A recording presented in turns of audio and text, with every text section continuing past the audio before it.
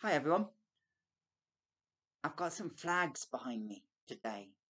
And flags can sometimes, of course, be symbols of celebration, of success when we've done something that we want to celebrate or someone else has. But today I don't want to talk about success. I'm going to talk about failure.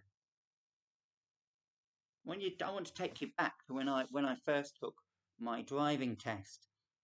And nerves got the better of me and I failed rather impressively. I don't remember thinking at the time, it's fine, I'll learn from that. I was mortified, and I thought I would never ever be able to drive. When I shouted out to someone in the street who I thought I knew, and they turned round to me and looked at me as if I was absolutely mad because they were not who I thought they were. I don't remember thinking, oh, that's okay, I'll learn from this. I was just very embarrassed.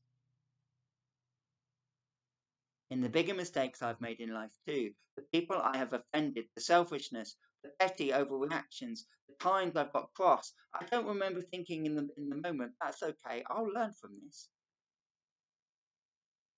But most of the time, looking back on those experiences, I do believe they affected me both for good and for bad. This doesn't mean I didn't ever make the same mistakes again. Of course I did. And I guess many of you will echo that feeling. Sometimes I made mistakes again and again and again.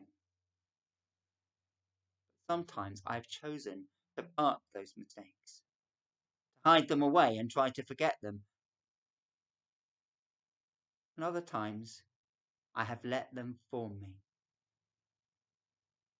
We learn from our mistakes can be something that rolls off the tongue as a simple bit of wisdom, like the 5-year-old who says, I promise never to do it again. And we know they don't mean it, or at least that they won't manage it. Learning from our mistakes doesn't mean simply not repeating them. It means allowing them to shape us, having the courage to admit they happened, not burying them so deep that we try to never think about them again, but allowing them to make us different.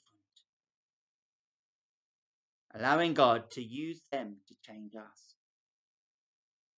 I don't know that I am a better driver because I took my driving test twice and had more lessons than most to get there. In fact, I don't think I am.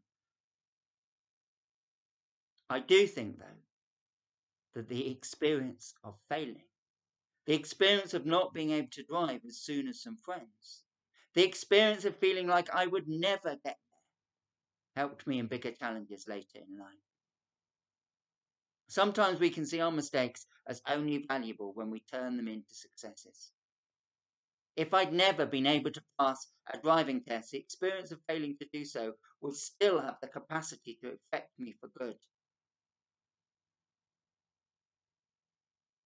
Wonder, just a question to leave you with.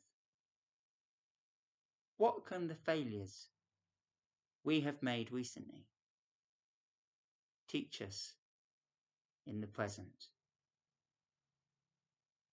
Take care, everyone.